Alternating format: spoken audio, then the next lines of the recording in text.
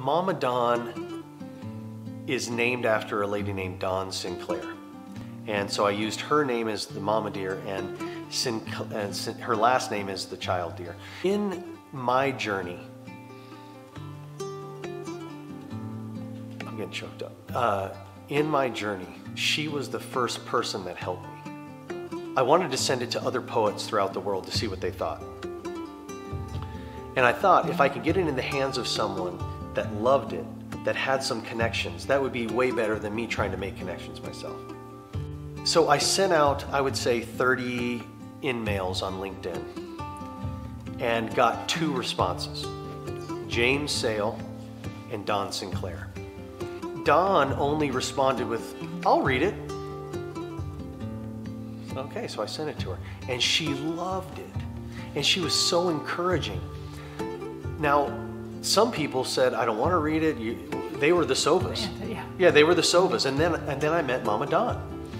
But our relationship with Dawn, we've never spoken live, but we're like pen pals, and sort of like my writing mom.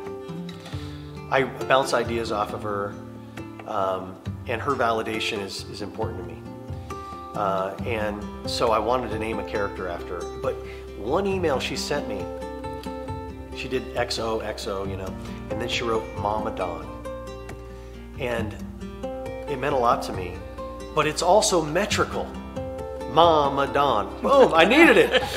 And so it was meant to be. Yeah, and then and then Sinclair is metrical too. So not only are the characters named after her, but her character is a lot like that.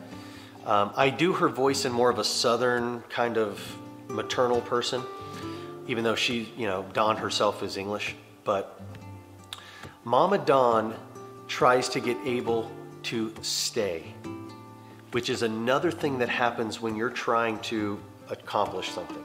You have the naysayer that wants to get you to turn around, but then you have the caring person that says, I want you to stay right here, it's safe right here. And so she sort of, the character, not the real Dawn, but the deer, represents another obstacle for Abel. Man, it does feel really safe here. I don't really want to go in the cave. I don't really want to do this. I could stay here. So that's another obstacle on whatever journey you're on. You're going to have that caring voice that is loving concern for you, but is also could hold you back if you succumb to it.